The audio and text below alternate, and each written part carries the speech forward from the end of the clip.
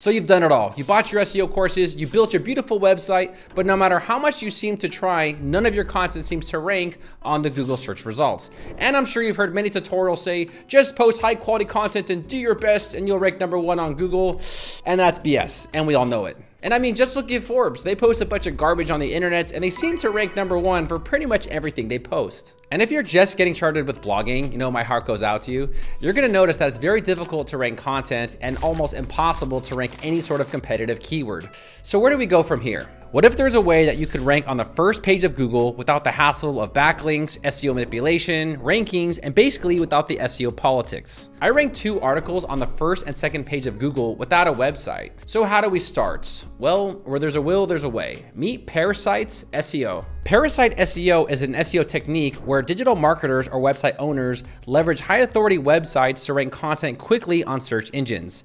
Instead of relying on their own website domain authority, they can piggyback on established domains to gain visibility, traffic, and backlinks. SEO has drastically changed over the last year, and I myself am now invested more in Parasite SEO. Now let me give you a real life example of how all this works. Let's type in hosting or coupon code. Wait, what's this? Someone actually named their song hosting or coupon code? Oh my God. Okay, that's not what I want to show you. Let me give you another example. Meet Blogify. This is just some random AI tool that claims they can automate your blog. Now they probably can't, I don't recommend it, but that's not what I want to talk about. Let's head over to Google. I'll type in Blogify review, and the very first result is actually a Medium article. What the hell is Medium? Well, regardless, it's a blogging platform that does rank content for low competitive keywords and even competitive keywords on the front page of Google. In fact, on the first page of Google for this specific keyword, there's actually 2 other LinkedIn articles ranking for this keyword. There's also Quora, Reddit, and a few other questions listed on the front page. I think in 2025, you're gonna see a lot of digital marketers change up their marketing strategy. I myself, I've changed up my content marketing strategy. No longer do I only post on my websites. I actually diversify it to other platforms like Medium, LinkedIn, and also Quora. Now, let me explain how Parasite SEO really works. The first strategy is posting on high authority websites. Content is being published on platforms like Medium, LinkedIn, Quora, Reddit, or news sites that already have established domain authority. This allows the content to rank much faster than actually writing on your own blog. Number 2, targeting low competition keywords. Since the content is hosted on a strong domain, it has a higher chance of being ranked for less competitive keywords with less effort. Now, writing articles and getting ranked for these keywords sounds cool, right? But we're still driving traffic to those websites. So how do I benefit from this? Let me explain. First up, we have using backlinks for an SEO boost. The content that you create can link back to your own website, passing domain authority and traffic.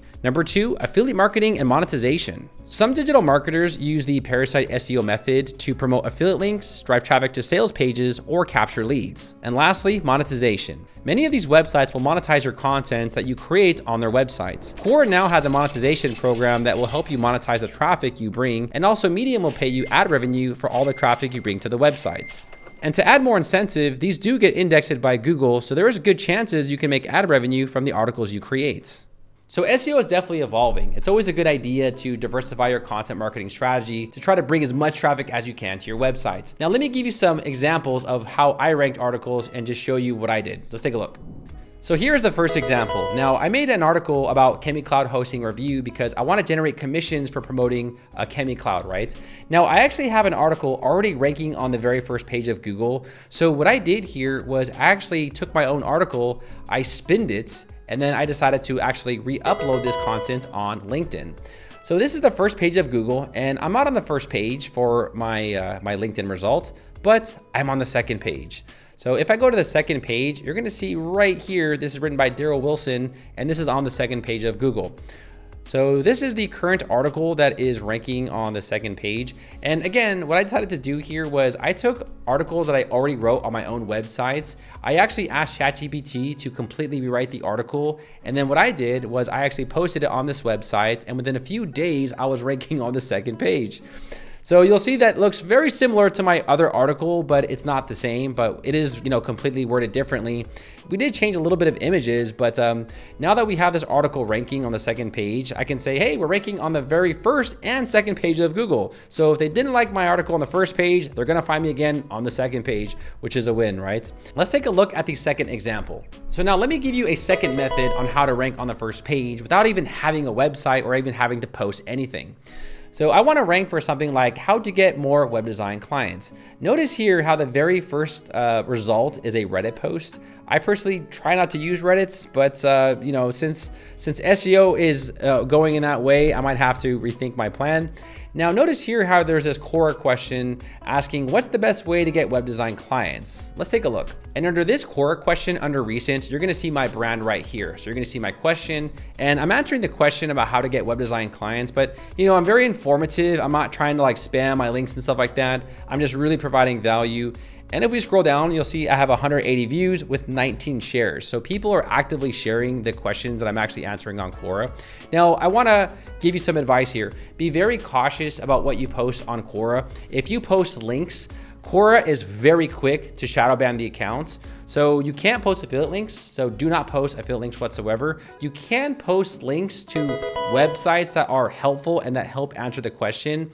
But if Quora feels like you're spamming the question, they're just gonna shadow ban the actual answer. And to give you an example, I actually emailed Quora and I said, hey, I actually answered some questions and then you just took down the question and you shadow banned the account. And after I emailed them, you're gonna see that they actually made a mistake. So after a second look, we decided to restore your content. It initially appeared to be in violation of our platform policy, but under further review, we've determined that is in compliance. Now, personally, what I believe about Quora, I think they were not ready for the Google updates. I think Quora just wasn't ready for it. There was a lot of crap answers on Quora that they haven't deleted. So maybe over time, Quora will get better, but I have seen just tons of spam on Quora. So next, let me give you a second example of how to use Quora to your advantage. I typed in the keyword, who is Darrel Wilson? Believe it or not, people are typing in the search results, who is Darrel Wilson? What is Darrel Wilson's net worth? And a few other personal details, right? Now, if I scroll down, you're gonna see that there is this Quora question, who is Darrel Wilson? Now, did someone actually ask this question? Well, technically, yes. I actually asked this question and then I decided to answer my own question. And I did this because, you know, it's helpful, right? Some people might want to know about who is Darrel Wilson. They want to know my net worth, but I don't really want to create a blog post for that. There's really no need to do that, right? So in this case, I actually asked a question on Quora and then I answered it. Now, the next example I want to talk about is how you can use affiliate marketing with Quora. So I typed in something like, is Hostinger fast? A lot of people want to know if Hostinger is fast. Web hosting company. And on the very first result, we have a Quora question. So I thought this was a good opportunity to expose my brand. And you'll see this is actually in the recommended. So people are actually recommending my answer because they felt it had a lot of value.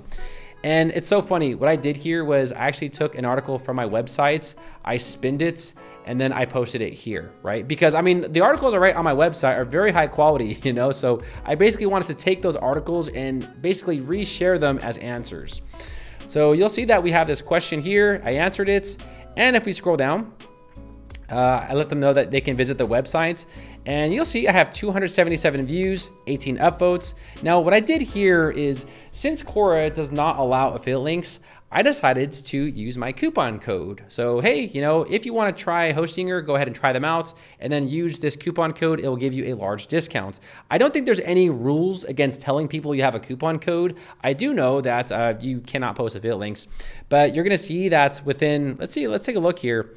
So I actually published this 2 weeks ago and it has 277 views with 18 upvotes. You know, people actually like my content, you know, very surprising. So the last example I want to show you is how I got ranked on the first page twice with my own article. Now, I already have an article ranking #1 for the keyword, how to write high ranking blog posts, right? So again, what I decided to do was go on over to LinkedIn and I actually took my own articles, I spinned it, and then I reposted it here on LinkedIn. Now, if we actually go over to the search results and we scroll down, you're gonna see that I am, wait, where am I? Oh, there it is, Darrel Wilson, how to write high-ranking blog posts in 2025. And if we were to click on this, you're gonna see that same article that I wrote from LinkedIn. Now, I have to give you a word of caution here as well. These content platforms do not want you to actually copy and paste your content. So do not go to your own blog. Do not just copy it and then paste it on websites. If they do detect that, they might shadow ban your accounts, and worse, they might delete it. It is against the TOS to actually do that. So what I do here is I take my articles, I rewrite them a little bit, and then I republish them because that is not against the TOS for any of these websites. But yeah, so you're gonna see that this article is actually getting traffic and I commented on it. I actually like to comment on my own articles because when users see a comment, they're more inclined to actually comment again, right? Nobody wants to jump in the pool first, right? They want to wait till everyone's like in the pool, they're like, oh, okay, then I'll comment too, kind of thing, right? So the SEO game has definitely changed, right? If you want to keep blogging away and praying that you rank on the very first page of Google, be my guest, knock your heart out. But I don't think that's a valid content marketing strategy going forward. Now, I would use these other websites and leverage the domain authority of these websites in order to diversify your content marketing strategy in order to get your brand found and bring traffic back to your websites. Add these SEO strategies to your marketing methods, and I guarantee you're going to find a lot more traffic to your website. Hope you all enjoyed this video. My name is Darrel Wilson, and I will see all of you party people later.